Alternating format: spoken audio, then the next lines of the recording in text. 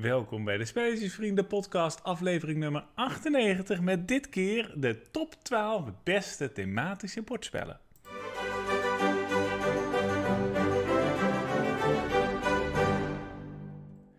Maar eerst nog even dit. We hadden niet de leukste week. Nee, we hebben niet echt een beste week, nee. Nee, wat is er gebeurd deze week, Miek? Ja, we hebben ons konijn moeten laten inslapen. Oh, en nu zullen sommige mensen misschien denken, nou ja, een konijntje zit buiten. Is dat het allerergste wat kan gebeuren? Maar ons konijn, Nibbit, was eigenlijk een hond. Ja, nou, ons konijn, ja... Nou, ik weet dat mensen echt nu een beetje over hun nek gaan. Oh nee, oh Miek. Pas nou op wat je zegt, want het komt allemaal online. Iedereen kan dit over een jaar nog in je gezicht gooien. Ja, sterker nog, onze kinderen die gaan dit ook terugluisteren waarschijnlijk ooit. Dan... Nou, daar komt hij. Ja. Marieke is zwanger en zegt het volgende. Het was voor ons echt een kind. Ja, dapper. Ik ga hier niet aan wagen aan deze uitspraak, maar Nibbit was wel echt heel cool.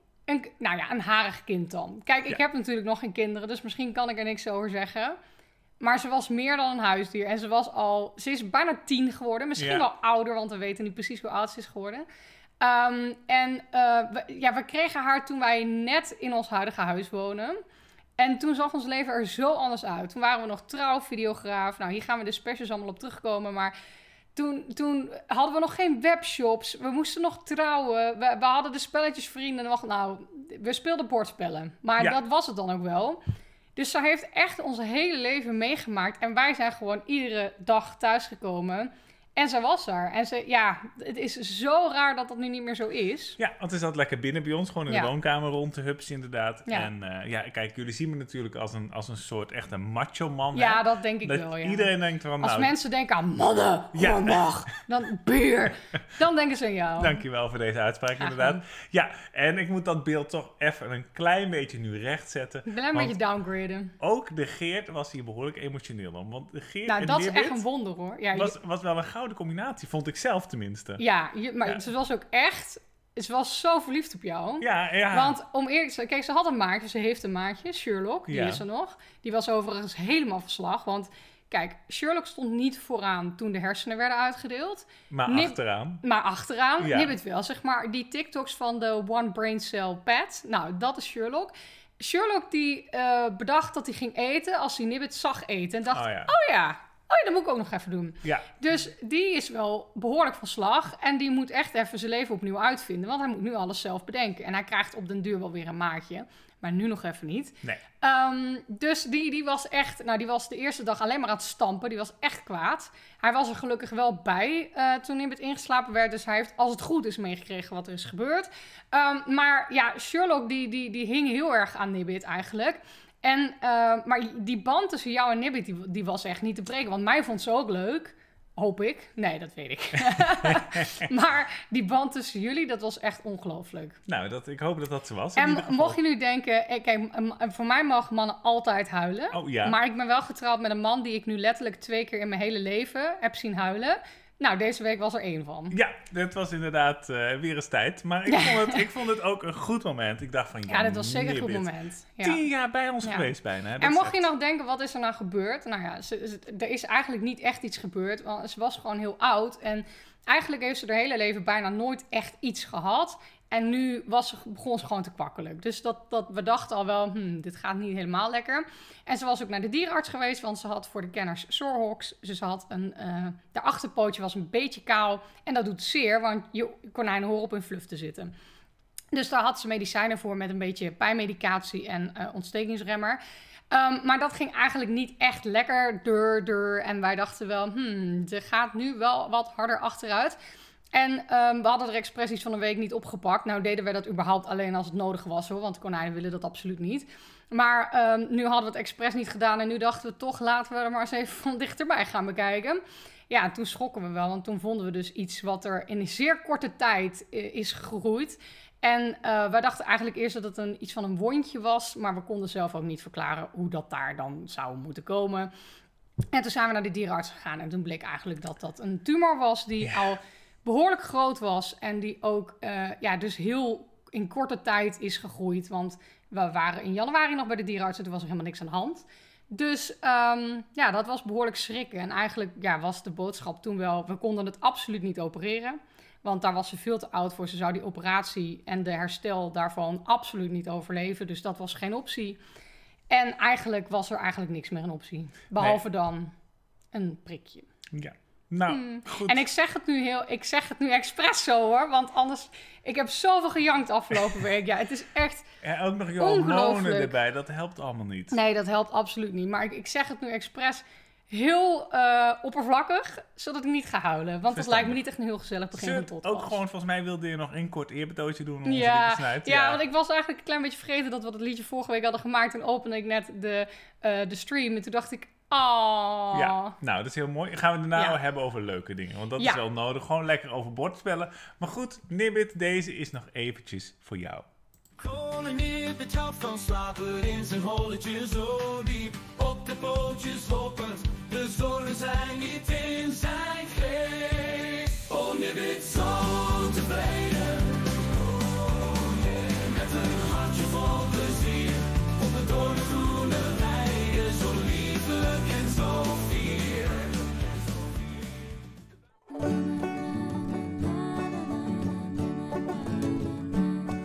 Wat hebben we gespeeld? Wat hebben we gespeeld? Wat hebben we gespeeld? Leuke dingen zijn bordspellen. Ja, zeker. Nou, wat hebben we de afgelopen weken gespeeld? We hebben 3 spellen gespeeld die beginnen met een S. Ja, je zou bijna denken dat we dit zo uitgekiend hebben, maar dat hadden we niet. Niet zo. Nee. We hebben het over Slava, we hebben het over Sea Salt and Paper en we hebben het over Schnitzeljacht. Nou, beginnen we met de eerste Slava, gemaakt door Nederlanders. Het is een Engelse uitvoering, het is een kaartspelletje. En volgens mij kun je online wel de Nederlandse regels vinden, maar het is wel wat bedoeld, denk ik, voor een breder publiek dan alleen het Nederlandse publiek. Nou, wat is het nou? Het is een spel dat gaat over oorlog. En je gaat eigenlijk juist de mensen en apparatuur spelen om uiteindelijk een slag te winnen. Het is een soort van slagenspel. Ja, dus je hebt zeg maar, je hebt armory, je hebt tanks. Ja, en allemaal dat soort karakters, zal ik hem even noemen. En wat je dus gaat doen, je gaat om de beurt ga je in een slag ga je allemaal een kaart spelen. En wat je dus eigenlijk wil, is dat jouw kaart wint van alle andere kaarten. Want op dat moment weer de slag. Krijg je kaart en daar krijg je punten voor. En je wil zoveel mogelijk punten halen. En wat wel origineel is dat zeg maar welke kaart goed is, hangt af van het weer. Ja, dat moet je eigenlijk als een soort event zien. Ja, want je hebt 2 soorten weer. Je hebt goed weer en je hebt slecht weer. En dat weet je wel van tevoren hoor, want anders kan je het natuurlijk niet spelen. Check. Maar dan heb je bijvoorbeeld bij het goede weer is een vliegtuig heel belangrijk. Want met goed weer vliegt hij uit en kan hij alles zien en gaat iedereen helemaal naar de taffes. Met slecht weer daarentegen is het niks, want dan kan een vliegtuig niet vliegen. Nee. En dus dan heb je er weinig aan. Heb je veel meer aan een tank bijvoorbeeld. Heb je veel meer aan een tank inderdaad. Dus dat vond ik een originele twist. Dat zeg maar een kaart niet per se goed is, maar dat het afhangt van het weer. En wat een nadeel is, maar wel begrijpelijk nadeel, is dat het volgens mij weer 5 rondes is. Ja. Dus je moet zoveel rondes spelen en dan de meeste punten daarvan die wint. Bij dit slaagspel snap ik het. Bij slaagspel is dat überhaupt iets gebruikelijker dan bij andere spellen. Bij andere spellen, als je tegen mij zegt je moet 3 keer hetzelfde doen, ja, dan ga ik al in de weerstand, want daar ga ik niet aan beginnen. Maar in dit geval snap ik het. Ja, kijk, en mocht je nou denken, ze praten een klein beetje om een mening heen. Dat is ook wel zo. En dat komt omdat wij gewoon niet de grote slagerspel-fans Nou, dat zijn. weten ze denk ik inmiddels. Wij houden helemaal niet van slaagspellen. Dus je kan veel beter luisteren naar bijvoorbeeld Bastiaan van Donk Spellenzolder. Die heeft hem beoordeeld met een 8 of een 9. Een 8, zeker. Ja, echt ontzettend goed. Hij houdt daar wel van. Dus daar kan je veel beter naar luisteren. Ik kan wel zien dat het voor een slaagspel een goed spel is. Maar ik vind het gewoon zelf niet leuk, omdat ik het mechanisme niet leuk vind. Maar ja, daar kunnen zij verder niks aan doen.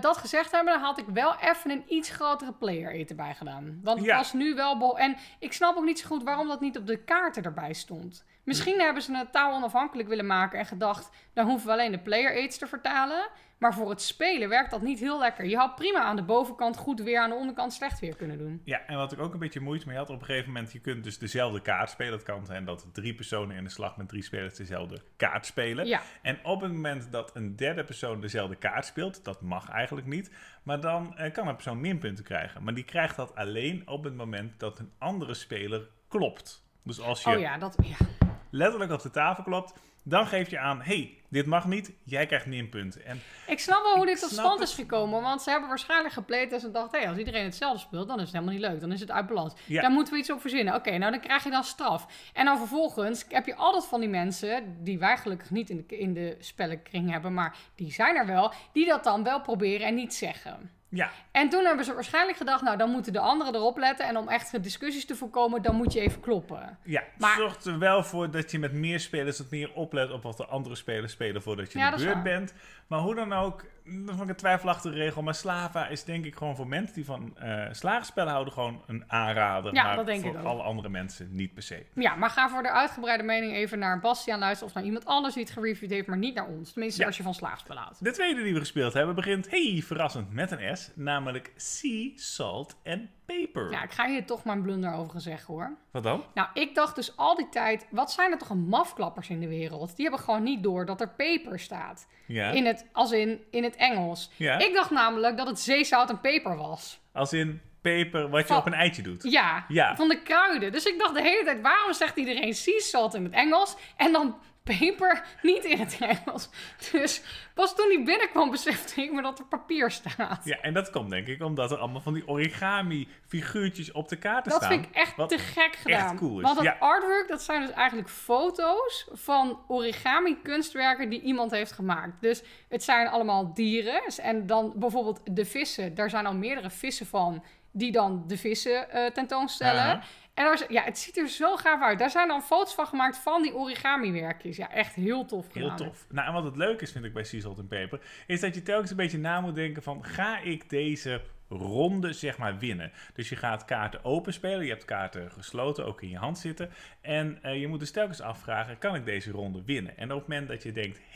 ik ga deze ronde winnen, ik ga de meeste punten hebben... dan kun je dat aangeven. En op het moment dat alle andere spelers inderdaad minder punten hebben dan dat jij hebt... krijg je wat bonuspunten. Maar als je dat niet goed hebt, dan krijg je dan weer veel minder punten. Dus ik vind een beetje bluffen. Er zit een beetje bluffen in, inderdaad. Je moet goed in de gaten houden maar wat niet, de andere je moet niet echt doen. bluffen, want dan benadeel je dus jezelf. Nee, maar je kunt wel bluffen. Doe alsof je veel hebt voor de andere spelers. Maar je moet niet zeggen, ik heb heel veel, maar je hebt het dan niet, want dat werkt niet. Precies, dus wat dat betreft is gewoon ik vond het wel wat meer dan een normaal klein kaartspelletje, want het is een heel klein doosje, maar er zit best wel wat in.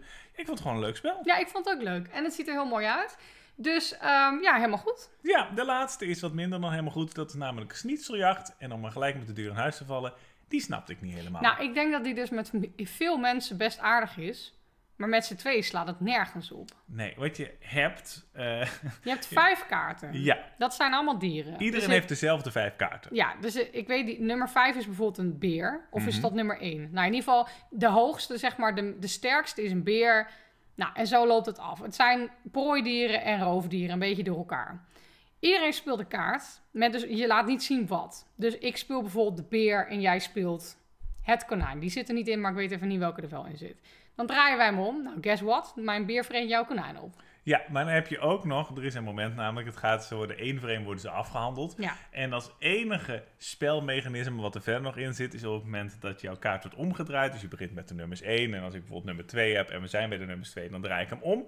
Op dat moment mag ik gokken wat ik denk dat de andere spelers hebben. Ja. En op het moment dat dat zo is, dan kan het zijn als ik de juiste gok, dat ik toch uiteindelijk jou opvreet en dat ik daar weer een beloning uit haal. En omdat je 3 keer speelt, kan het ook zomaar zijn dat je al weet wat andere mensen eerder gespeeld hebben. Maar dat is het wel. Het gaat echt voor zijn simpelheid. Ik denk dat ze een beetje het Machiavelli-effect wilden bereiken. Dat denk ik ook, ja. Maar dat is niet helemaal gelukt. Nee, want bij Machiavelli zit er nog een heel spel omheen met dat je veel verschillende karakters hebt met allemaal eigen eigenschappen. En dat je ook nog kaarten probeert te verzamelen en daarmee een stad gaat bouwen en uiteindelijk zoveel mogelijk punten probeert te verzamelen. Ja, dit is gewoon extreem uitgekleed Machiavelli en alle kwaliteit is eruit gehaald. Ik vind de naam ook opvallend. Want de Engelse is Pray Another Day. Pray Another Day. Wat me heel erg James Bond vibes geeft. Ja. Vond ik een leuke titel. Maar waarom is dat dan een Nederlands schnitzeljacht? Ja, ik zag dat in Duitsland is het ook schnitzeljagd geworden. Dus ik dacht, blijkbaar zullen ze het daar vandaan gehaald hebben uit de Duitse taal. Maar misschien is dit of hebben ze het een soort van afgesproken of zo? Maar misschien is dit een lolletje die ik niet snap. Misschien is dit iets bekends. Misschien hebben we te weinig verstand van schnitzels. Maar die schnitzel komt inderdaad Waar komt de schnitzel ineens vandaan? Voorbij. Ja, ik weet het niet. Ik zie een soort van dierenvormen die achter een vis hangen om met eraan schnitzels zo rennen. Op jacht naar de schnitzel. Ja, het is gewoon een beetje dom. Ik denk dat er wel iets is waardoor het zeg maar te verklaren is. Dus Ja. als je dat weet, Nou, dat laat hoop even een ik. opmerking achter. Want wij missen hier iets en we snappen het er helemaal Nee, van. blijkbaar gaat er ergens een lampje niet branden. Goed, en dit was in ieder geval wat we gespeeld hebben de afgelopen weken. 3 kleine kaartspellen. Gaan we door naar het bordspelnieuws.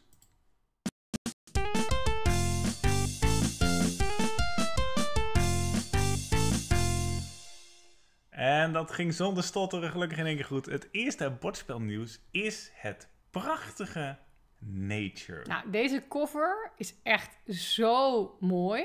Je ziet een berglandschap met echt een kraakhelder bergmeertje met super blauw water. En allemaal een beetje stenen daarvoor. En dan zie je daar 2 welpjes van... Luiaard. Nee joh. Weet ik het hoe Weet het je wel heet? wat een luiaard is? Oh nee, geen luiaard. een jachtluipaard. Een luipaard bedoelt hij. Een luiaard. Ja, nee, deze hebben niks met luiaards te maken. Ja, een luiaard of een Het zijn tijger dus of een... nee, het is cheetah, geen tijger, zoiets. maar zoiets is het. Ja. Weet ik veel. Maar het is in ieder geval geen luiaard. Maar volgens mij is dit in de reeks van Evolution, dacht Ja, ik, toch? klopt. Het is ook van de maker van Evolution, van Oceans en van... Kun je dit lezen? Ja, Evolution Climate ja. en die andere. Maar goed, even over Nature zelf.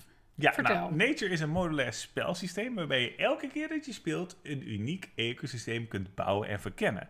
Ervaar een dynamisch ecosysteem waar voedsel schaars is en roofdieren op de loer liggen. Kijk uit voor de schnitzels. Pas je soort aan met eigenschappen als snel om roofdieren te ontwijken, nestelen om je populatie te laten groeien of klimmen om fruit hoog in het bladerdek te kunnen bereiken. Ja, dat klimmen zit toch weer met de luiaard, hè? Dus wat dat betreft Ja, klopt het. wel weer. Nou, je herkent hier natuurlijk heel veel van Oceans en van Evolution. Ja. Hè, waarbij je dus eigenlijk een diersoort op probeert te bouwen die overleeft ten opzichte van de andere. Dus je geeft eigenschappen aan dieren om ze sterker te maken. Dus dat komt hier ook weer Ja, terug. vind ik heel cool altijd. Ja. Welkom in de schoonheid van de natuur, waar elk spel nieuwe werelden met zich meebrengt om te verkennen. De natuur is gemakkelijk op tafel te krijgen. Althans, Google Translate. Nature. het bordspel Nature is makkelijk op tafel te krijgen. Door het modulaire systeem is Nature op maat te maken voor iedere groep. Wil je een agressieve omgeving? Voeg de Jurassic module toe om je dominantie met een enorm roofdier te laten gelden. Wil je een minder agressieve omgeving? Voeg de Flight module toe, waar vliegen de vrijheid biedt om roofdieren te ontwijken en naar een veilig eiland te vliegen om een gezin te stichten. Nou, Stel je de natuur voor aan casual gamers, voeg geen modules toe en het spel kan in minder dan een uur worden geleerd en gespeeld. Want elke module voegt een laag complexiteit en 15 tot 30 minuten toe aan de speeltijd. zo, hallo. Bij de lancering van het Nature spelsysteem zullen 15 unieke configuraties zijn. Dus er zijn allemaal combis mogelijk tussen al die modules, waardoor je eigenlijk steeds een ander spel hebt, die je ook nog eens aan kunt passen in moeilijkheid. Tof, toch? Ja, heel tof. Northstar zal het Nature spelsysteem in de komende 10 jaar ondersteunen met 1 tot 2 modules per jaar. Wauw, dat is nogal een belofte. De Climate module en de Disease module staan gepland voor release in 2026. Na de release van Climate en Disease zal het Nature spelsysteem 33 unieke configuraties hebben om te verkennen. Elke nieuwe module die aan het systeem wordt toegevoegd genereert een exponentieel toenemend aantal combinaties. Dat is echt niet normaal. Dat is Maar dit is cool. wel een enorme belofte die hier gedaan wordt, hoor. Nou, kijk, ik vraag me inderdaad af hoe ze dat gaan doen. Want op een gegeven moment, als het geen succes is en Nee. je moet echt alles uitgegeven, is lastig. Maar het kan natuurlijk ook zijn dat op een gegeven moment dat er modules komen waar je geen extra spelmateriaal voor nodig hebt. Dat zou natuurlijk ook kunnen. Ja. Ja, bijvoorbeeld bij Race to the Raft van Frank West, van onder andere The City of Kings, dat hij ook telkens nieuwe modules of uitdagingen zeg maar uitbrengt nog, ondanks dat er niet echt nieuw spelmateriaal bij komt voor Race to the Raft. Dus dat zou ook kunnen, maar ze hebben er wel vertrouwen in. Ze hebben er heel veel vertrouwen. Nou moet ik zeggen, Evolution en Oceans en zo, dat zijn natuurlijk ook gerenommeerde bekende titels die goed verkocht worden. Eens. En die er prachtig uitzien. Ja. En dit ook weer. Dus als je dat interessant vindt, of je houdt bijvoorbeeld van een beetje een spel als Wingspan, moet ik misschien een beetje aan denken. Dat je echt zeg maar een reeks aan kaarten opbouwt die goed met elkaar kunnen combineren. En dan zou ik zeker eens naar een van deze spellen in deze serie kijken. Ja, en Nature is dus degene die eraan gaat komen. Check! Dan hebben we van Call of Cthulhu Horror on the Orient Express. Ja, top. Dit is toch fantastisch? Ik hou van de Orient Express, Ja. want ik krijg daardoor, ondanks dat het Agatha Christie is, toch een klein beetje Sherlock vibes. Ja, En daarnaast... er is wel altijd hommeles in die Orient Express. Altijd hommeles. En daarnaast hou ik enorm van Cthulhu. Natuurlijk H.P. Lovecraft. Met alle duisterheid die daarmee te maken heeft. Dus deze combinatie met horror op de Orient Express klinkt fantastisch. Als je daar niet van haalt, dan weet je bij de koffer al genoeg. Want je ziet dus een horrortrein met aan de voorkant in plaats van een beam van het licht gewoon een oog. Eigenlijk het Saurons oog. Of Sauron, hoe heet dat ding? Ja, zoiets. Saurons. Het wordt weer een fantastische podcast. Een knipje gifje eruit dat je nodig hebt. Ik ben nu extra blij dat ik de Tolkien-kenner heb ingeroepen voor later deze uitzending. Want die was nodig zo te horen. Ja, je moet überhaupt de Lord of the Rings kennis moet je niet tegen je krijgen, heb ik wel het gevoel. Nee, daarom heb ik hem ook ingeschakeld. Zoveel gaande in die wereld. Ja, dan kan je het alleen maar fout doen. Dan moet je geen fout als Sauros maken. Nee, precies. Anyhow, duistere koffer met veel gezeik. Ja. Horror on the Orient Express, het bordspel. Er staat specifiek onder het bordspel, dus misschien is het iets meer wat wij niet weten. Maar goed, lokt je naar het luxueuze Orient Express in de jaren 20 en neemt je mee op een gevaarlijke treinrit naar het rijk van de Dreamlands. Hey, hier komen allemaal bekende dingen voorbij, want die Orient Express, het is een hele luxe treinreis. Dat zullen mensen ongetwijfeld weten die je gewoon van Murder on the Orient Express en al die andere dingetjes wel zult kennen.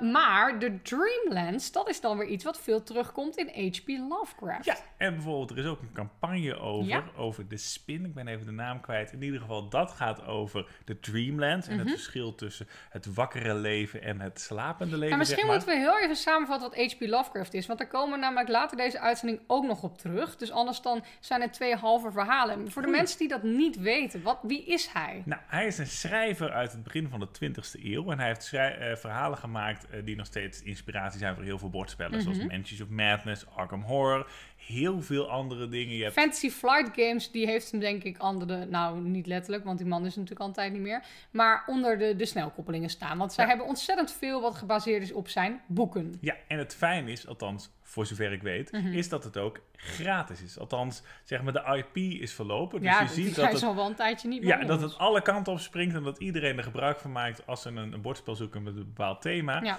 Nou, maar waar kun je dan aan denken als je denkt aan bordspellen die specifiek zijn gebaseerd op zijn boeken? Dan gaat het vaak over dat het zich afspeelt in de jaren 20 van de 20e eeuw. Ja. Je hebt een beetje dat je een soort van detectives hebt die op zoek gaan naar clues, maar ondertussen komen er allemaal dingen voorbij die ze eigenlijk niet begrijpen. En op die manier is de kans groot dat je langzaam gek wordt, omdat je te maken krijgt met monsters, andere dimensies en weet ik wat allemaal. Maar het is dus zeg maar niet Harry Potter of iets met enge monsters. Het is de wereld zoals hij is, dan wel in de jaren 20, dus wel iets anders dan nu. Maar de wereld zoals hij is met normale mensen, normale levens, normale banen, normale alles. En daaronder zit een soort laag aan horror. Dus dan moet je toch denken aan tentakelachtige monsters, enge dingen. Maar de basis is altijd de wereld zoals die is. En dat vind ik ontzettend tof gedaan. Want dat betekent namelijk dat sommige dingen interactie hebben zoals je vermoedt. Want de wereld is gewoon de wereld. Maar er zit een horrorlaag onder. Dus het is niet een soort wereld zoals Harry Potter, waar je alles over zou moeten weten om er enigszins sens uit te kunnen maken. Het is gewoon de wereld zoals die is. Wat ik ook grappig vind, is dat die beste man eigenlijk helemaal niet heel veel boeken heeft geschreven. Want je denkt, er zijn zoveel spellen op gebaseerd. Hij zal wel 50 of 100 boeken geschreven hebben, maar volgens mij zijn het er echt maar enkele. Het zijn er niet heel veel. Ik hoop dat ik nu geen foute dingen zeg, want ik ben geen H.P. Lovecraft kenner. Maar wat mij opviel is toen ik er wat over las, dat ik echt dacht, zoveel heeft die man helemaal niet geschreven. Het valt echt wel mee. Hij heeft wel, behalve boeken, ook zeg maar andere teksten geschreven. En in die tijd was hij volgens mij ook helemaal niet zo heel erg populair. Ja, nu begeef ik me wel weer op grijs gebied, hoor. Maakt niet uit. Weinig mensen hebben hem echt meegemaakt. Ja, precies. Maar ik vind het zo'n interessante man. Maar wat ik dus heel cool vind, is dat de boeken en de verhalen, zal ik maar even zeggen, die hij schreef, daar zijn dus heel veel interpretaties van, die dan weer gebaseerd zijn op dingen uit zijn boeken en verhalen. Dus een verhaal, bijvoorbeeld over de Dreamlands, dat is volgens mij 1 verhaal of boek, daar zijn ontzettend veel dingen op gebaseerd. Maar je kan zo'n kenner daarvan worden en daarnaar terugrefereren. Ja, ontzettend tof gedaan. Eens? Ik ga me er toch nog eens wat beter over inlezen, zodat ik jullie er nog meer informatie over kan geven. Of dit nou echt klopt. Een lecture van Marieke, lijkt me erg leuk. Maar goed, dit is dus het bordspel Horror on the Oriental Express. Ja. En het speelt zich af in de jaren 20 en het neemt je mee op een gevaarlijke treinrit naar het rijk van de Dreamlands. En alles is tegen je. Van monsters die de trein aanvallen, tot moordzuchtige secten die zich tussen de passagiers verstoppen. Oh ja, secten komen ook vaak terug. Er zijn altijd wel cultists of iets van een secte gaande. Het ergste van dit alles, dit was blijkbaar nog niet het ergste. Het ergste van dit alles is dat een vreselijk bloeddorstige vampier op jacht gaat naar alles wat beweegt. Kun je de duistere geheimen van de Orient Express oplossen voordat de tijd om is. In dit coöperatieve spel proberen jij en de andere onderzoekers te overleven in een gedoemde trein. Om te winnen moet je op jacht gaan naar de secteleden om te voorkomen dat ze een afschuwelijk ritueel uitvoeren en ervoor te zorgen dat de trein zijn bestemming bereikt. Ieder van jullie bestuurt een personage dat nieuwe vaardigheden kan ontwikkelen, items kan verzamelen, met de passagiers kan praten, aanwijzingen kan ontdekken en uiteindelijk het lot van de trein kan bepalen. Misschien leer je zelfs een paar spreuken. Toch goed dat we alvast een samenvatting hebben gegeven. Want als je dat niet wist, dan denk je toch dat je in Harry Potter beland bent. Ja, dat is dus niet gaande. Ook een trein, maar voor de rest niks. Horror on the Orient Express, de boardgame, brengt de bekroonde Call of Cthulhu Horror en Mystery Tabletop Roleplaying Game naar de bordspelwereld. Wat een woord! Speciale regels, voortdurende karakterontwikkeling en geweldige speelstukken zorgen voor een uitdagende en opwindende spelervaring. Uw reis met de Orient Express zal iets zijn om nooit te vergeten. Ja, dat zeggen ze ook over de Polar Express. Ja. Iets andere trein. Ja. Hey, die makers van dit spel. Ik ga me wagen aan de uitspraak, maar dit ga ik echt helemaal verpesten. Michael Kolabiowski. Gewoon snel uitspreken. Ja, precies. Dat is dus de maak van Destiny's. Een heel leuk spel. Coöperatief verhalen, sandbox game eigenlijk. Waarbij je probeert je destiny te fulfillen. Je hebt als karakter meerdere destinies. En je moet op een gegeven moment naar eentje toe gaan. Je moet eigenlijk de eerste zijn die dat doet. Heel tof gedaan. En die andere maker is Adam Kwapinski. En dat is dus de maker van Nemesis, La Granja, Frostpunk. Dit zijn geen zomaar een duo. Dit zijn zeker geen zomaar een duo. En inderdaad, dit zijn allemaal toppers. Ja, fantastisch. Dus ik heb hier hele hoge verwachtingen van. En op Nemesis gaan we ook later deze aflevering terugkomen. Dus als Adam ons iets geleerd heeft, is dat hij wel een wereld kan scheppen. Nou. Met een thema en fantastische dingen. Dus als dit zo doorgevoerd wordt in dit spel, Meer voor het. Top! De nummertje 3 van de nieuwe spellen is een iets ander uiterlijk qua spel. Ja. Dat is namelijk Rebirth, dus een nieuw spel van Reiner Knizia. En na een reeks rampen die de beschaving in puin hebben achtergelaten, worden samenlevingen over de hele wereld opnieuw opgebouwd in harmonie met de natuur. Ja, je ziet eigenlijk op de voorkant al een beetje het spel. Het is namelijk een kasteel zoals die van met King Ludwig. Hoe heet die? Ja, die gekke king. Hoe heet het kasteel nou in Duitsland? Neuschwanstein. Dank u. Zo'n kasteel is het. Op een berg, veel groene velden. Koetje hier en daar. En op de achtergrond windmolens. Ja. Dus wel modern. Maar je moet dus uiteindelijk een samenleving opnieuw opbouwen. En Schotland, dat wordt als voorbeeld genoemd, ligt in puin. En de oude clans hebben het op zich genomen om het land te herstellen. Als clanleiders strijd je om strategische controle over het land door de prestigieuze kastelen te herbouwen. Rebirth is een nieuw tegenlegspel van Reiner Knizia.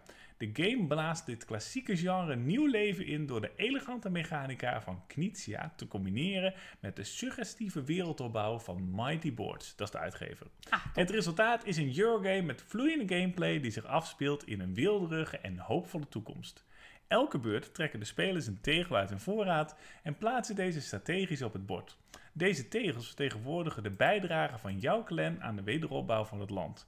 Rebirth beloont strategische vooruitziendheid en slim tactisch spel, waarbij in de loop van het spel moeilijkere beslissingen naar voren komen. Is dit niet Reiner Knizia op zijn best? Als je gewoon een simpel, maar uitdagend tegellegspel mag maken, waarbij de simpelheid de goedheid is en waarbij steeds wat erbij komt. Ja, dat is toch waar hij op zijn best is. Dit is Reiner Knizia inderdaad op zijn best. Al moet ik wel zeggen dat hij veel modus heeft waarin hij op zijn best is. Want hij kan heel veel dingen aanbieden waar mensen enthousiast over zijn. Dus ook bijvoorbeeld extreem abstracte spellen met area control erin. Dus ja, maar daar zijn wij niet zijn wij minder van. Maar bijvoorbeeld Eldorado is natuurlijk ook Knizia op zijn best. En dat is niet dit. Nee. Maar ik denk toch aan My City. Ja, eens. Dus we gaan dit in de gaten houden. Fantastisch, ik heb hier helemaal zin in. Nou, waar ik ook veel zin in heb, is in de release van Ratten van Wistar. Het zou niet al te lang meer moeten duren, maar we wachten nog even. Een klein updateje. We kunnen zo een klein updateje geven, maar eerst even een woordje van onze sponsoren. Hey trots, Ratten van Wistar. In dit instap-expertspel ben je de leider van een groep ratten die uit een laboratorium is ontsnapt. Met grondstoffen die door mensen zijn achtergelaten, bouwen jullie een eigen beschaving op. In Ratten van Wistar ga je jouw chef op het actiewiel plaatsen. Met die acties kun je uitvindingen maken, grondstoffen verzamelen en de boerderij ontdekken. In de boerderij ga je kamers verkennen en probeer je de grote prijs te bereiken, de kaas. Met meer dan 180 kaarten is de herspeelbaarheid enorm en zijn er heel veel wegen naar de overwinning. In de doos zit ook een uitdagende solo-modus waarvan je zelf de moeilijkheid kunt bepalen. Duik in de wereld van Ratten van Wistar, de nieuwe titel van DSV Games.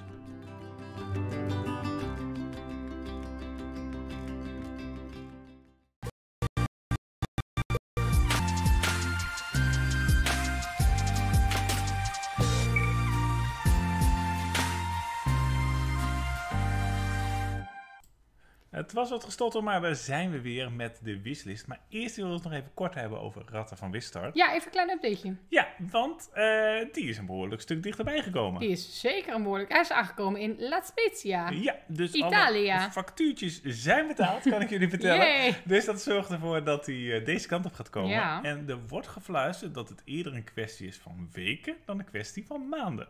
Ja, je bent nu wel heel erg... Oké, maar het zou niet langer Hij moeten komt duren. gewoon snel binnen. Hij komt snel binnen. Maar Ja. kijk, de aanpak is als volgt. Hij komt dan binnen. Dus zodra wij een track and trace krijgen, weten we wanneer. Maar ik neem aan dat het niet heel lang meer gaat duren. En dan gaan we ze eerst naar de winkels opsturen. Ja. Want wij vinden het zelf namelijk heel irritant als er een release is van een spel. En wij hebben bijvoorbeeld een pre-order aangeboden.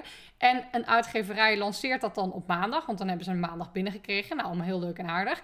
Vervolgens gaan ze dus communiceren naar... Oh, sorry mensen. Ik schopte even tegen de microfoon. Maakt niet uit. Communiceren naar de mensen. Het spel is er. Maar wij hebben hem nog niet, want ze hebben hem net binnengekregen. Dan gaan ze hem naar ons versturen. Nou, met een beetje pech doen ze daar wat langer over. En hebben we hem dan bijvoorbeeld woensdag pas in huis. Dan krijgen wij hem met nog meer pech woensdag om 4 uur 's middags binnen. Kunnen wij natuurlijk niet meer alles versturen naar de mensen van de pre-order. Dus dan kunnen wij het donderdag pas verzenden. Heb jij het vrijdag pas in huis. Terwijl maandag de release was. Ja, ik vind dat niet netjes. Nee. Dus wij willen dat niet doen. Wij willen eerst de winkels alles opsturen. Kijk, en nu is dit het eerste spel. Dit is even heel specifiek. Dit is het eerste spel dat wij binnenkrijgen, hè, fysiek van DSV Games.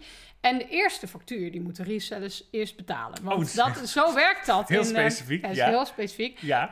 Zo werkt dat ook bij andere uitgevers. De eerste factuur, die moet je altijd op voorhand betalen. Dus als iedereen er nou keilang over doet om hun factuur te betalen, ja, dan hebben ze pech. Ja. Dus dan moet je misschien ook niet meteen de conclusie trekken als een winkel hem nog niet heeft. Hebben ze de factuur niet betaald? Dat hoeft ook niet. Dat inderdaad. is denk ik ook niet per se zo. Nee. Maar in ieder geval, we gaan daar geen week over doen. Maar we geven ze even de tijd om de factuur te betalen en dan alles vast op te sturen. En dan kiezen we een datum en dan zeggen we dat is de release. En iedereen die hem dan binnen heeft, die mag hem dan versturen. Ja, dus het goede nieuws is... Ben ik er toch weer uitgekomen? Je kunt hem bij ons kopen, maar je kunt hem ook gewoon bij andere winkels kopen. Er zijn hele leuke winkels waar deze spellen te koop zijn, dus Precies. ga dan ook eens kijken. En als je hem bij je friendly local game store wil kopen en ze hebben hem nog niet, dan moet je even zeggen, hey, ja, ik wil hem graag bij je kopen, dan moet je hem eerst even kopen. Kan allemaal. Kan allemaal. Goed, gaan we door naar de wishlist, want daar staat niet de Ratten van Wistar op, want die hebben we natuurlijk al lang binnen. Daar staat op Art Society. Ja, en dat is misschien een beetje gek, want hij is niet net aangekondigd. Hij is ook niet net nieuw binnen.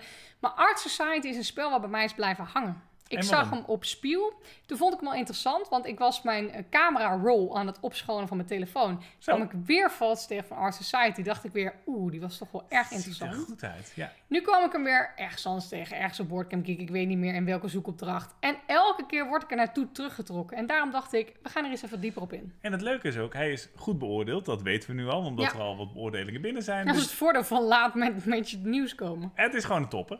Art Society is een gloednieuw of semi-gloednieuw kunstverzamelingsspel met eenvoudig te leren regels voor 2 tot 4 spelers. In Art Society ben je een kunstkenner die indruk probeert te maken op je collega's door de meest modieuze kunstcollectie van allemaal samen te stellen. Bied op de populairste kunstwerken en plaats ze vervolgens op de muur van je salon in een smaakvol samengestelde galerij waar de lokale kunstscene jaloers op is. Maar let op, mode is vluchtig en trends zijn moeilijk te voorspellen. De schilderijen die jij en je collega-verzamelaars niet kopen, komen uiteindelijk in het museum terecht, waardoor de waarde van je collectie verandert. Wiens muur zal uiteindelijk het gesprek van de dag zijn. Ja, dit vind ik dus heel leuk. De voorkant van Art Society zijn allemaal schilderijen door elkaar. Dat ziet eruit als de muur bij je ouders. Want die hebben zelf een galerie. Dan wel geen luxe galerie, maar een curiosa, kunstzinnige, kneuterige galerie. Mijn favoriete galerie. Voor het gewone volk. Ja, precies dat. Want bij galerie denk je toch vaak aan steriel witte muren, 2 schilderijen van een paar duizend euro. Is niet gaande. Dat is niet gaande. Nee. Want dan kan je toch behoorlijk op je neus als je bij ouders binnenstapt. Maar dat vind ik dus heel leuk. Die muur met allemaal verschillende lijsten en kunstwerken en dergelijke. Het spel zelf is eigenlijk ook dat. Het zijn allemaal tegels. Dat zijn dus allemaal dat schilderijen met lijsten die je op jouw spelerstableau samenstelt. Dat is dus jouw muur. Ja, en verder weet ik natuurlijk niet hoe het verder speelt, want ik heb het nog niet gedaan. Ik dacht misschien wel goed om te weten. Het is dus helemaal niet moeilijk, want het heeft dus een weight van 1,9. Dus dat is echt familiespel. Eens. Wat dingen die erin zitten. Action en bidding. Dus dat zal te maken hebben met hoe je aan de schilderijen komt, neem ik aan. Endgame bonuses. Het is een grid, want je muur is een grid. Markt. Open drafting, pattern building, tile placement. Ja, ik vind dit heerlijk. Klinkt helemaal als ons straatje. Dat dacht ik. Dus daarom dacht ik, mocht je hem nog niet op je vizier hebben, dan is hij zeker iets om in de gaten te houden. Helemaal top. Gaan wij heel snel door naar het volgende, namelijk naar de top 12. Ja, het is eigenlijk een top 12 geworden. Ja. Ik kon niet kiezen.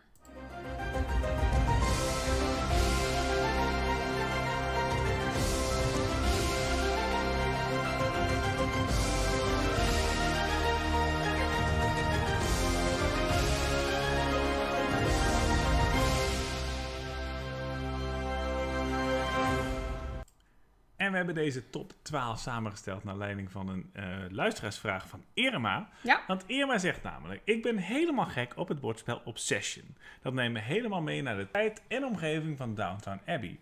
Wat mij betreft een van de beste thematisch uitgewerkte spellen. Nog zo'n thematisch realistisch uitgewerkt spel is bijvoorbeeld Viticulture. Mijn idee voor een top 10, hele goede thematische realistische spellen.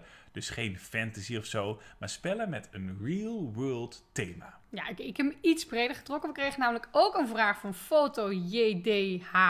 Die gaan de letters verkeerd, maar een ja, foto, ja. Iemand met foto. Die vroeg namelijk de beste gethematiseerd. Ah, mooi. Dus ik heb ze even samengetrokken en de meeste zijn real world thema's, maar er zitten een paar fantasy thema's bij, omdat het wel voor iedereen het is dus ook een top 12 geworden. Maar de vraag is, kijk, wat is thematisch? Want Ja. dat kun je ook een klein beetje breed bekijken misschien. Ja, want kijk, ik heb dus dan gekozen dat voor mij is het dus het artwork is belangrijk, dus dat het je helemaal meeneemt. Het verhaal, en dat hoeft niet per se een verhaal aan het spel te zijn, maar ook meer het verhaal achter het spel. Maar vooral dat de acties goed passen bij wat je aan het doen bent. Dus om haar voorbeeld als Viticulture te nemen, een spel over wijn maken, daar ga je eerst bomen planten, dan ga je de druiven ervan afplukken, dan ga je de wijn ervan brouwen, dan kan je nog eens kijken welke wijn het wordt en uiteindelijk ga je de wijn verkopen. Dat vind ik denk ik het allerbelangrijkste aan een spel, wat thematisch is, dat de acties je meenemen door het thema en dat je door de acties uit te voeren het idee hebt, ik ben dit aan het doen. Oké. Dus dat is voor mij het allerbelangrijkste. En dat heb ik meegenomen. Dat gezegd hebbende liep het weer helemaal uit de hand en is het uiteindelijk een top 12 geworden. Ik kan bij ieder spel, en het is dus gebaseerd, de top 12, op best gethematiseerd. Dus de nummer 1 vind ik niet de beste spellen van deze 12. Ik heb trouwens helemaal niet meer met jou overlegd of je deze top 12 goed vindt. Helemaal niet uit. Ik zal hem wel weer Steun even erin. vergeten zijn, maar dat geeft niks. Komt goed. Maar de 1 is dus best gethematiseerd. En dat gezegd hebbende, lag het allemaal bijzonder close bij elkaar. Daarom is het ook een top 12 geworden, want ik kon echt niet meer kiezen op een gegeven moment. Dus potato, potato, maar ze zijn allemaal fantastisch. Nou, ik heb de nummer 12 genoemd, dus Ja. daar begin ik even mee. En dat is de enige uitzondering, omdat dat was meer een gevoeletje. Maar omdat jij hem ook noemde, dacht ik ga hem toch opschrijven. Nou, de reden dat ik hem noemde, het gaat trouwens over Return to Dark Tower. Ja. Nou, de reden dat ik hem noemde is dat het niet per se een heel duidelijk thema heeft. Dat Nee. je gelijk denkt van, oh, dit ben ik aan het doen. Maar die toren, dat is dus een soort elektrisch speeltje voor in de slaapkamer. Zo ziet het er een beetje uit, maar dan keer 10. Ja. Groot. En hij maakt wel geluiden die ik daar dan weer niet aan zou raden. Klopt. Maar goed, daar kun je allemaal dingen mee doen. En die Ja. doet ook allemaal dingen tijdens het spel. En door de app die dat bestuurt en dus die toren, Ja. zit je zo in het spel dat het voor mij toch een enorm thematisch gevoel geeft. Alsof ik helemaal weet wat ik aan het doen ben. Ja, terwijl dat dus eigenlijk een gevoeletje is. Want het thema kan niet zijn, flikker een skelet in een toren en die toren spuugt hem uit. Er is niks in de wereld die dat als thema heeft. Dus dit is een klein beetje vals bij. Maar het is nummer 12, hè? Dus dat hoeven we nog niet serieus te nemen. Maar ik wil hem toch noteren, omdat wij allebei... Ik moest er ook aan denken. Terwijl het slaat eigenlijk nergens op. Maar hang on, Irma, want het komt goed. Er komen nu meer thematische spellen. Ga ik nu even 2... Die moet Irma nog heel even de oren dicht doen. Nu gaan er even 2 terugkomen die te maken hebben met franchise-thema's. Star Wars heb ik me niet aan durven te wagen. Want daar heb ik niet alles van gespeeld. En ik dacht ook... Ja, daar kan ik eigenlijk niet genoeg over zeggen om er echt wat over te zeggen. Er zijn hele fantastische Star Wars spellen. Star Wars Rebellion wordt bijvoorbeeld heel gebeoordeeld, nooit gespeeld. Maar waar ik dus wel wat over durfde te zeggen, was Lord of the Rings en Marvel. En ik had trouwens ook iets over Harry Potter kunnen zeggen. Maar ja, iedereen weet dat Harry Potter een jaar op zwijnste.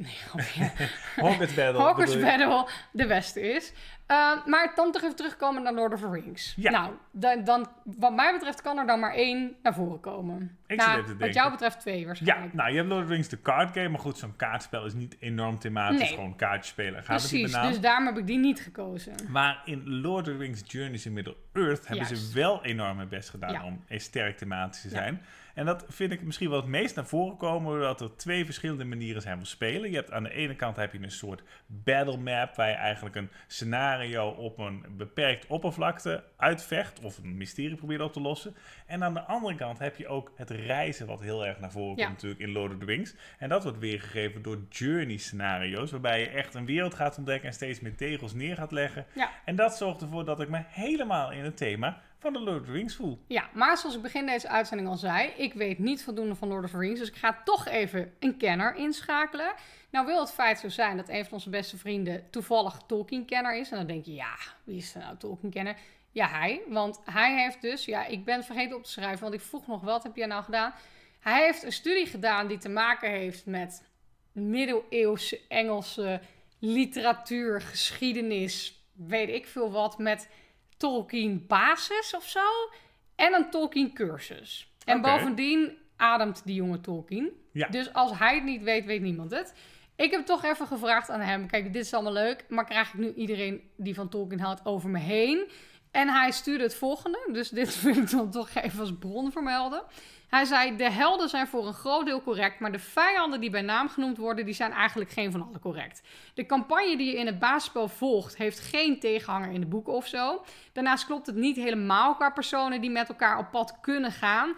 En de helden die zijn dus ook niet allemaal Tolkien-based, maar sommige zijn bedacht door Fantasy Flight Games. Dus dat is de uitgeverij.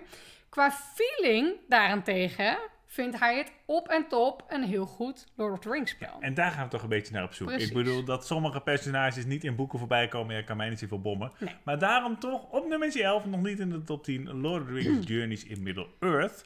Gaan we door naar nummertje 10. Ja. Oftewel de eerste officieel van de top 10. En dat is Marvel Champions. Ja, en daar heb ik voor gekozen omdat ik dacht, als je nou een Marvel spel wil spelen en dat super thematisch is, dan is Marvel Champions wat mij betreft je van het. Omdat de helden zijn daar echt zoals ze zijn. Ja, het leuke is bijvoorbeeld, je gaat bij Ant-Man, om maar wat te noemen, kun je echt tussen 2 groottes wisselen. Je hebt een kleine Ant-Man, je hebt een grote Ant-Man. Juist. Je hebt bijvoorbeeld een snelle held, bijvoorbeeld, die gaat snel door zijn dek heen. Je hebt een sterke held, kan een klap geven die heel sterk is. Captain America, die zit heel erg op de goedheid. En de goedheid van zijn karakter. Terwijl de Hulk zit heel erg op agressie. Ja. Weet je, dat soort dingen vond ik gewoon heel thematisch. Maar goed, dan gaan we nu even naar de echte vraag. Er komen nog wel een paar semi-fantasy thema's voorbij, maar het komt helemaal goed. Je kan echt je hart ophalen met deze top 10. Op nummer 9 staat namelijk Kanban EV.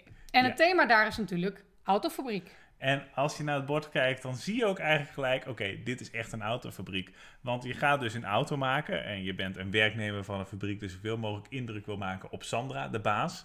En je gaat echt de stappen doorlopen van het maken van een auto. Dus je begint met een blauwdruk, daarna ga je grondstoffen verzamelen, vervolgens gaat de auto over de lopende band heen. En als die vervolgens voldoende testrit heeft gemaakt, komt hij terug bij je garage. En al die stappen zitten er zo logisch in, dat het gewoon helemaal op en top thema is. En dit vind ik dus de beste argument over waarom ik zo ontzettend gek ben op thematische spellen. Ik heb helemaal niks met auto's. Echt helemaal niks. Interesseert me niet. Zodra ze maar 4 wielen hebben en rijden, vind ik alles prima. Dat is makkelijk. Maar dit vind ik zo leuk. Ik hou er zo van dat het thema zo is uitgewerkt. En dan maakt het me helemaal geen drol uit of ik iets met het thema heb. Kijk, het is natuurlijk nog leuker als je wel iets met het thema hebt. Maar misschien maakt dat het ook lastiger, want dan weet je er ook meer van. En dan voelt het misschien ook meer soms alsof je dingen doet die niet kunnen. Maar ik voel me dan helemaal alsof ik autofabriekje aan het spelen ben. En dat is ook precies wat zij noemde met viticulture. Dat is ook precies alsof je wijn aan het maken bent. Terwijl daar heb ik ook niks mee. Nou, daarom. Nummertje 9. Kan maar even. Side noteje. Pittige jongen. Het is een pittige knakker, maar wel logisch pittig. Dat maakt het niet makkelijker. Nee. Maar wel logisch. Hij dus zegt zijn maar wel daar de moeilijkere spellen. 2 stappen verder dan viticulture. Absoluut. Op nummer 8 staat Sky Team. Ja, en Die is dan weer helemaal niet moeilijk. Nee, is helemaal niet moeilijk inderdaad. En als je het ziet, denk je van, oké, dit ziet er abstract uit. En in principe is dat het ook. Maar je krijgt wel helemaal het gevoel van het laten landen van een vliegtuig. Ik vind het helemaal niet abstract. Nou kijk, het is een dobbelsteentje plaatsen. En daarmee moet je even voorstellen alsof er een flapje open gaat, zeg maar. Ja, maar je ziet op dat bord, zie je toch, dit zijn de flappen, dit zijn de motoren, dit is de navigatie. Ja. Het gaat dus over het laten landen en het daadwerkelijk goed laten landen van een vliegtuig. Dat is belangrijk, dat je niet neerstort. En je hebt een piloot en een co-piloot. Dat is een 2-spelerspel. Hij is vrij recent, namelijk afgelopen S released. En je moet dus een vliegtuig laten landen. Er zitten heel veel van die kaarten in die allemaal verschillende vliegvelden over de hele wereld symboliseren. En waarbij het dus steeds moeilijker wordt en steeds meer variatie krijgt. En je moet dus aan alle eisen voldaan. Dus de flappen moeten omhoog, de remmen, de wielen moeten eruit. De navigatie moet goed zijn. Alles moet kloppen om dit vliegtuig te kunnen landen. Eens, dus ik kan me echt goed voorstellen dat de spanning die erin zit, dat je dat ook een beetje voelt als je echt een vliegtuig moet laten landen. Want dat ik hoop dat het dan iets zekerder is dat je niet neerstort. Dat snap ik, maar als piloot lijkt me dat altijd toch nog wel een moment. Dat je denkt, dan zijn de flappen uit. Fijn dat het weer gelukt is. Ja, precies. Had ik natuurlijk ook First in Flight kunnen kiezen. Het nieuwe spel van Happy Meeple Games. Over de eerste mensen die gingen vliegen. Die werd online ook veel genoemd als thematisch spel. En toen dacht ik toch, ik vind deze veel thematischer. Ik heb hier inderdaad meer de spanning van het vliegen. En dat is gewoon een heel goed spel waarbij het thema wat mij betreft net wat losser is. Oké, nu moeten we weer heel even de oren dicht doen. Want nu gaat het weer even over fantasy. Ja, 2 spelletjes. Namelijk de eerste is Arkham Horror, de card game. En we hebben het al heel lang over H.P. Lovecraft gehad. En ik heb de boeken niet gelezen, maar toch kan ik me heel goed voorstellen met alle quotes die erin zitten op kaarten en in de scenario's, dat dit gewoon helemaal op en top H.P. Lovecraft is. Nou, en dit draait natuurlijk om een thema. Want je bent daadwerkelijk wel thematische acties aan het uitvoeren met je kaarten. Bijvoorbeeld gevechten aan het voeren, wapens aan het inzetten, evenementen aan het uitvoeren. Maar het draait om een thema. Iemand zei bijvoorbeeld over een spel waar we later op terugkomt, je bent de detective. Nou, dat is in het geval van Arkham, je bent niet altijd een detective, maar wel een onderzoekend-achtig persoon.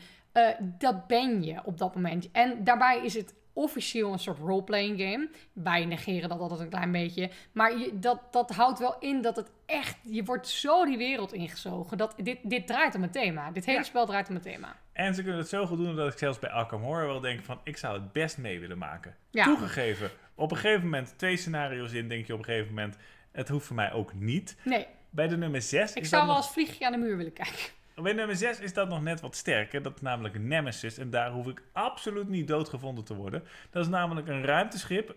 En je weet eigenlijk niks meer. Je weet helemaal niet hoe de ruimtes eruit zien. Je weet wel dat er een aantal aliens aan boord zijn. En die probeer je voornamelijk te killen. Ja, maar dit is zo thematisch omdat je je zo kan inleven in de situatie. Je wordt wakker. Iedereen die een soort film gezien heeft die hierop lijkt. Dat je wakker wordt uit hibernation en denkt, en nu? Ja. Want eigenlijk wordt er nooit iemand wakker uit hibernation dat je denkt, dit is precies zoals we het bedacht hadden. Nee, gaat altijd fout. Dit is precies hoe de planning bedacht was en wat we precies van plan waren. Nee, dat is nou nooit het geval. Je wordt altijd wakker en denkt, waar is de rest? Waarom ben ik wakker? Waar vliegen we heen? Want dit was niet de bedoeling. Dus dat is precies wat dat... Ik zit te denken, er is 1 hibernation die volgens mij goed gegaan is. Sneeuwwitje. Toch? Uiteindelijk komt dat helemaal goed. Ja, omdat hij haar wakker maakt. Ja, maar toch. Dat was niet het plan, hoor. Nee, maar uiteindelijk is het toch, we leven toch allemaal lang en gelukkig. En het was niet echt een gekozen hibernation. Dat klopt ook. Maar goed, in Nemesis is daar wel voor gekozen. Maar als je dus wakker wordt, weet je niks van hoe het schip eruit ziet. Nee. Wil je weten, gaan we de goede kant op? Wil je weten, wat is mijn doelstelling? Voldoe ik eraan? Doen alle motoren het nog? En als je dat allemaal goed gecheckt hebt en al je medespelers zijn te vertrouwen, Dan kan het zijn dat je wint, anders wordt het heel moeilijk. Oké, nu gaan de oren weer open, want nu gaan we echt alleen nog maar real-time thema's doen. Nice! Op nummer 5 staat bijvoorbeeld het vrij nieuwe uitgekomen Hegemony. Ja, en dat is grappig, want als ik dit speel, dan heb ik echt het gevoel alsof ik wat leer. Ik ben echt Mark Rutte als ik het speel. Ja, je hebt namelijk, het gaat over een samenleving waarbij alle klasses samenleven. Dus je hebt de arbeidersklasse, je hebt de kapitalisten, je hebt de middenklasse en je hebt de staat. Check. Nou, en die moeten allemaal goed met elkaar omgaan. Dus je hebt de arbeidersklasse. Over het algemeen werkt die in bedrijven. Dus die willen geld verdienen en die willen zorgen dat de zorg goed is en dat soort dingen. Ja. En dat doen ze door te werken in bedrijven. Hoog, en de lonen hoog. Ja. Je hebt daarnaast heb je dan de kapitalisten, die hebben liever de lonen laag. Ja, die doen hebben fabrieken. Zelf. Ja, bedrijven hebben ze waar ze uiteindelijk weer de arbeidersklasse in willen laten werken. En de staat fietst er allemaal weer een beetje tussendoor. Nou, de middenklasse vooral die fietsen tussendoor. Want kijk, ik kijk dit nu heel even naar aantekenen, omdat met z'n tweeën speel je alleen de arbeidersklasse en de kapitalisten. Dus die heb ik helder, maar die andere twee hebben we nog niet kunnen spelen, omdat we het alleen nog maar met z'n tweeën gedaan hebben en dan raden ze die niet aan. De middenklasse die combineert de arbeidersklasse en de kapitalisme. Dus die heeft werknemers die in de bedrijven werken, maar die kan ook eigen bedrijven bouwen, maar dan wat kleiner. En dan heb je de staat en die probeert iedereen tevreden te houden. Dus uitkeringen en subsidies te vertrekken, maar ook door middel van belasting en stabiel inkomen behouden om schulden te voorkomen. Dus die heeft eigenlijk van alles wat. En het doel is dus dat je jouw klasse eigenlijk naar victorie laat gaan. En dit spel is zo'n goede samenvatting van de samenleving. Omdat al die verschillende klassen willen allemaal iets anders. Ze moeten allemaal aan de ene kant samenwerken. Want stel je speelt met z'n tweeën en je bent dus de arbeiders en de kapitalisten. Die kunnen niet zonder elkaar. Die hebben elkaar nodig. Want arbeiders moeten ergens werken en kapitalisten hebben werknemers nodig. Ik vind dit zo'n briljant spel. Ja, eens. Je zal dit maar gemaakt hebben. Dit is gewoon een van de beste spellen die vorig jaar is uitgekomen. Ja. Überhaupt een van de beste spellen die wij ooit gedaan hebben. Ja. Het is extreem pittig, dus je gaat het niet zomaar even op een avondje erop gooien. Compleet asynchroon. Je speelt compleet asymmetrisch inderdaad. Dus Hegemony je schootsvermer bent. Is gewoon dikke aanrader.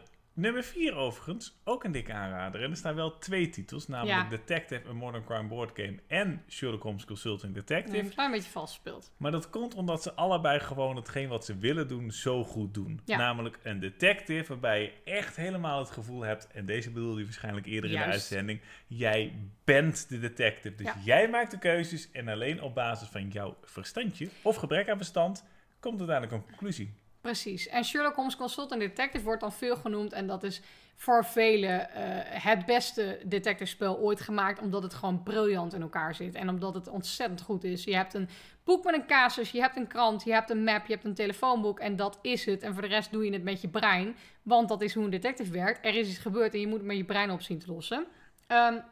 Ik heb Detective Modern Crime Board Game er zelf nog bijgezet. Omdat ik die zelf bijgezet. Ik heb de top natuurlijk zelf bedacht, maar extra genoemd. Omdat ik daar had ik nog meer het gevoel dat ik een detective was. Ik vind het niet per se een beter spel. En dan heb ik het even puur over het basisspel. Niet echt over de uitbreidingen. Maar omdat je daar ook bewijs moet verzamelen. Want je hebt daar een digitale database waarin als jij denkt, ik denk dat Flip de dader is. Dat is leuk, maar bewijs het dan maar eens. Want je kan niet zomaar beweren, wat je dus bij andere detectives eigenlijk altijd wel doet. Daar moet je het hooguit onderbouwen met een reden. Maar dan is het idee, hij heeft het gedaan, eigenlijk goed genoeg. Onderbouwen met bewijs. Dus je moet bladsamples hebben, je moet vingerafdrukken hebben, je moet andere DNA-sporen hebben die je dus moet vinden in het spel. Dus daar moet je naar op zoek gaan. Bepaalde situaties zien uit te breiden, zodat je dus dat DNA verzamelt. Dat je bewijst dat diegene het gedaan heeft. En bovendien is het verhaal van het basisspel ontzettend goed uitgevoerd. Ontzettend goed gedaan. Dus als je dat dan hebt over ik ben de detective, dan moet je die gaan spelen. Eens komen we bij de top 3. En op nummer 3 staan spellen over staan er het weer brouwen 2 van bier. De eerste homebrewers. Redelijk goed thema. Maar de tweede doet het nog veel beter. Namelijk distilled. Dat ademt gewoon het maken van sterke dranken. Ja, ik heb homebrewers erbij gezet omdat ik daar zelf ook hele goede herinneringen aan heb. Homebrewers gaat echt over het brouwen van bier. En dan ben je een thuisbrouwer, een homebrewer. En dan ga je proberen de lokale bierwedstrijd te winnen met jouw gebrouwen bier. Distilled gaat meer over het brouwen van sterke dranken. Dus niet per se bier, maar gewoon echt de heftige, sterke jenevers onder ons. Maar dat is eigenlijk thematischer. Ja, want je weet al aan één regel dat ze er goed over nagedacht hebben. En dat noem ik vaak. Je probeert uiteindelijk een stapel kaarten om te vormen tot een drankje en dat dan weer te verkopen. En je moet daarvan de bovenste en onderste kaart verwijderen. En dat heeft ermee te maken dat normaal in een fust dat ook het begin en het einde ervan eigenlijk niet drinkbaar is. Dus het is super thematisch dat je zowel van zo'n stapel kaarten de boven als de onderste weghaalt, omdat dat eigenlijk niet te drinken is, net als in het echte leven. En omdat je natuurlijk met bepaalde ingrediënten een drank probeert te bouwen, maar het is wel, je weet eigenlijk nooit precies wat eruit komt. En dat is natuurlijk ook, denk ik, een beetje hoe het met sterke drank werkt. Ja, als je altijd precies hetzelfde erin gooit, dan zal het wel. Maar je hebt bijvoorbeeld bij een wijn, als de druif net iets anders uitvalt dit jaar, heb je een andere wijn. Ja. Dus dat vind ik gewoon ontzettend goed gedaan. Daarnaast is het een heel goed spel, dus ga er naar kijken. Op nummer 2 heb ik Clinic gezet. Oh, topper. Ja. En, Thema, ziekenhuis. Ziekenhuis. En er is denk ik één regel waardoor je hem nog hoger hebt gezet dan dat je normaal gezet zou hebben. Namelijk het parkeerprobleem van ziekenhuizen. Ja, dat is voor veel mensen ook een probleem in het spel, maar ik vind dat briljant. Ja, wat je hebt bij een ziekenhuis, althans bij de ziekenhuizen waar wij komen, is over het algemeen parkeren gewoon een crime. Het is verschrikkelijk. Het is verschrikkelijk. Het verbaast ik heb laatst ook weer rondjes gereden tot ik ergens kon parkeren. Het was echt ik was net op tijd. Het verbaast mij dat er niet heel veel baby's op parkeerplaatsen geboren worden bij het ziekenhuis, want daar parkeren is gewoon een crime. Gisteren nog liet ik jou een TikTok zien van een man die had de bevalling van zijn kind gemist omdat hij de auto moest parkeren. En zijn vrouw was natuurlijk vast naar binnen. Ja, nou dat soort dingen. Je ziet maar, het gebeurt ook in het echte leven. Nou, dat kan in Clinic dus ook, bij wijze van spreken. Ja, maar in een clinic is het parkeren heel belangrijk. Je moet voldoende parkeerplaatsen hebben. Ja. Voor de rest moet je gewoon een zo goed mogelijk ziekenhuis opbouwen. Waarbij... Nou, ik vind het ook goed dat je die ruimtes met die tuinen... Ja, nou dat is ook een lollig inderdaad. Want je gaat dus patiënten aannemen en je probeert de beste doktoren daarop neer te zetten. Maar als de patiënt uitzicht heeft op een tuin,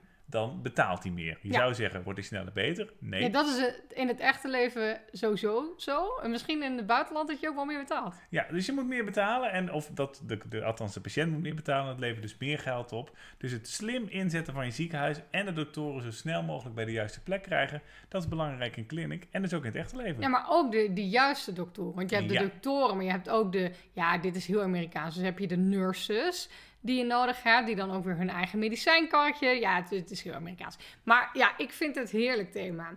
Op nummer 1 heb ik 2 spellen gezet wederom, want vals spelen deed ik toch al. Namelijk Rococo en Obsession. Ja, en die hebben beide een beetje te maken met de tijd van Downton Abbey, de Bridgertons. Bij Obsession heb je een Engelse landhuis waarbij je eigenlijk activiteiten gaat organiseren voor iedereen die te veel geld heeft. Ja.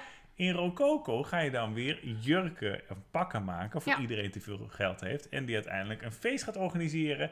En beide, die ademen gewoon echt dat tijdsbeeld. Ja, fantastisch. Obsession vond ik ook echt steengoed. We hebben hem zelf helaas nog niet, maar ik heb hem wel gespeeld. En dan ben je inderdaad eigenlijk soirées en evenementen aan het organiseren voor mensen met te veel geld inderdaad. En dan probeer je allemaal mensen voor in te huren en tot je familie en rijk en alles erdoor. Rococo weet ik meer van, want die hebben we zelf, dus die heb ik veel vaker gespeeld. En daar probeer je inderdaad jurken en pakken te maken voor een evenement in het Gouden Kasteel van de Koningin. De Koningin, daar moet je natuurlijk wel een beetje goed daarvoorschijn komen. Dan kun je niet zomaar in je oude kloffie aankomen. Je hebt werknemers, je hebt bronzen, zilveren en gouden werknemers. Wat bijvoorbeeld ook heel thematisch is, dat gouden werknemers, die kunnen daadwerkelijk naar de koningin om daar mee interactie mee te hebben. De bronzen niet. Want je gaat niet de simpele mens naar de koningin sturen, want dat is niet goed voor je reputatie. Dus die kunnen vooral de stoffen halen en de grondstoffen halen. En zo probeer je dus jurken en pakken te krijgen. Die probeer je ook daadwerkelijk naar het kasteel te sturen. Wat ik ook heel leuk vind, is dat er is een plek waar je naar het vuurwerk kunt kijken als je daaraan bijdraagt als rijk familielid. En dan krijg je dubbel zoveel punten, want dan kunnen ze met z'n allen naar het vuurwerk gaan kijken. Ja, dit is ook zo'n heerlijk spel. En het spelmateriaal zorgt ook voor die beleving van echt dat thema. Eens, want dat ziet er fantastisch uit. Juist. Dus mensen, dit waren 12 spellen die wij enorm thematisch vinden. Maar mocht je nou zelf nog een spel gemist hebben dat we bijvoorbeeld niet gespeeld hebben, laat het zeker even weten in de opmerkingen, want dan hebben we nog meer spellen voor deze vraag. Leuk.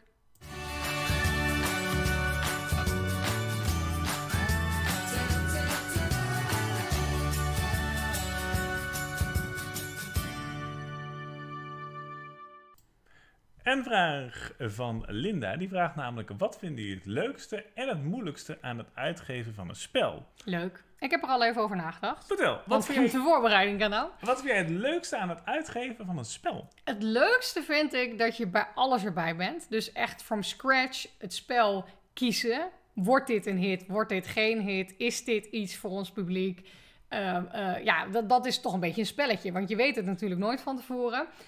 En dat je ook echt invloed hebt op hoe dat allemaal verloopt. En op het spel zelf, soms ook op de handleiding. Dat je de handleiding nog kunt verbeteren ten opzichte van de Engelse versie. Ja, en het daadwerkelijk de spellen kiezen. Dat vind ik het allerleukst. Eens. Maar goed, er zijn ook wel... zijn niet per se misschien stomme dingen, maar wel dingen die moeilijk zijn. Ja, dat vroeg ze ook. Ja, wat moeilijk is bijvoorbeeld dat je afhankelijk bent van anderen. Dus je moet kijken van, brengen anderen leuke dingen uit. En soms kan het ook zijn... Ja, maar ook in het proces zelf. Ja, dat je afhankelijk bent van dat mensen überhaupt reageren. Ja, precies. Ja. Dat is precies wat ik bedoel. En ook gewoon in het proces zelf, dan ben jij heel snel, maar dan is de tegenpartij bijvoorbeeld niet snel.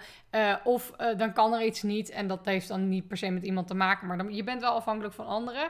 Wat ik zelf ook heel lastig vind, is het loslaten. Ik zou het liefst die handleiding nog 1000 keer lezen voordat ik hem inlever. En dat kan niet, want je hebt A, een deadline, en B, je zal het misschien zelf wel weten van proefwerk van vroeger. Er staat altijd nog een fout in. Ja. Dus als je dan iets tegenkomt, wat ik gelukkig nog niet ben. We hadden 1 tikfout in Animals Bake Street, maar die zagen we voordat die werd ingeleverd, dus die is er nog uitgehaald. Heel fijn. Heel fijn. Maar dat vind ik heel moeilijk. Dat er een moment gaat komen dat iemand zegt, daar staat er een tikfout. Ja, dat is ook het laatste moeilijke punt, namelijk je perfectionisme. Is dat je gewoon het perfect wil doen. Ja. Maar ja, aangezien je meerdere spellen uit wil geven en ook omdat je inderdaad vaak een deadline hebt, kan dat gewoon niet perfect. Dus... je doet het zo perfect mogelijk, maar...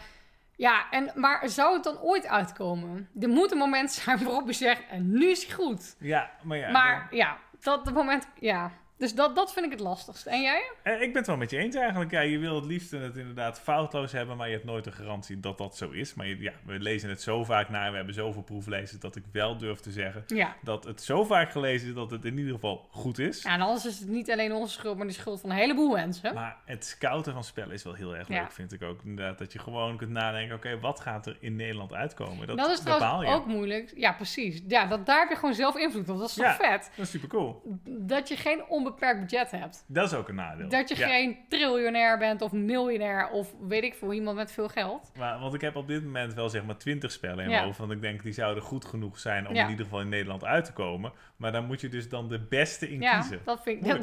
Dat is moeilijk hoor. Kiezen is moeilijk.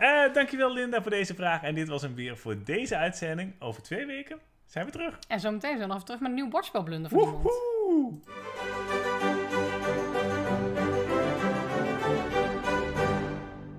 De bordspelblunder, komt-ie! Bordspelblunder, zo waardeloos, alle lachen we welke misstap voor. Onze tactieken zijn niet altijd het beste plan. Maar boording nights en wat ons bij elkaar kan.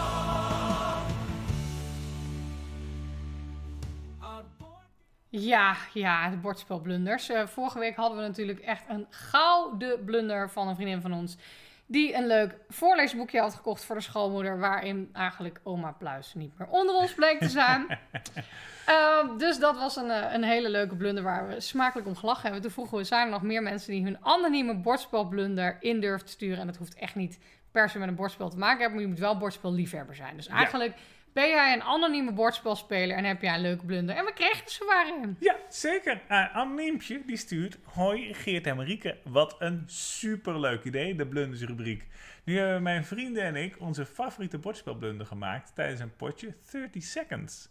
Mijn speelpartner kwam namelijk met de omschrijving: dit is de hoofdstad van Rome. Ja, hier staat...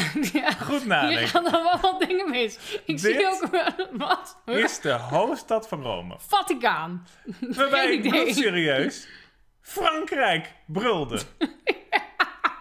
Het bizarre is dat het antwoord ook nog goed was. Ja, maar hoe dan? extra beschamend als je bedenkt dat ik werk als steward bij KLM en mijn topografie uitstekend is. Ja, maar wat ging hier mis, mensen? Dat ging niet mis. Ik had hier zo graag bij willen zijn, want hoe hard moet je lachen als het dan ook nog blijkt dat het goed is? Ja, top. Ik moest wel heel erg denken aan een soortgelijke blunder die wij met een anonieme vriendin hadden. Ja. Ja, ik ga hier gewoon iedereen's deur op tafel gooien, kan mij het schelen. Ik zeg niet wie het is hoor. Dat was ook tijdens een spel, dacht ik. Maar het was wel iets soortgelijks. Maar wat het nou precies was, weet ik niet meer. Maar toen was er ook een kleine miscommunicatie gaande, omdat diegene, die zei de hele tijd, ja, die zee tussen Frankrijk en Spanje. Ja. En wij waren blanco. En toen hebben we echt letterlijk de wereldkaart erbij moeten pakken om te zeggen, welke zee ligt daar dan? Ja, die bleek niet te zijn. Ja, daar lag dus de hoofdstad van Rome, daar in die zee. Ja, goed. Prachtig. Mensen, dus als je bordspelblunders hebt, laat het zeker even weten, want wij worden er in ieder geval erg vrolijk van. Zeker. Bedankt voor het luisteren van deze uitzending. Over 2 weken zijn we dus terug. Lieve groetjes en tot snel. Lieve groetjes.